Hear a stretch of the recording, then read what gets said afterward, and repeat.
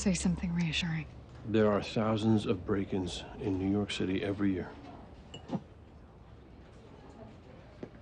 This one feels different.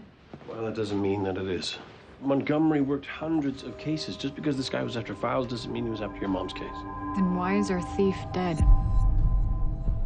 You know those people that Montgomery was involved with? He said that they wanted me dead, that I was getting too close, and he said that he was going to give his life in order to protect mine, and they still tried to kill me.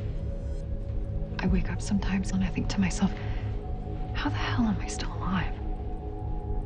It's like I'm just waiting for that other shoe to drop. What if this is that other shoe?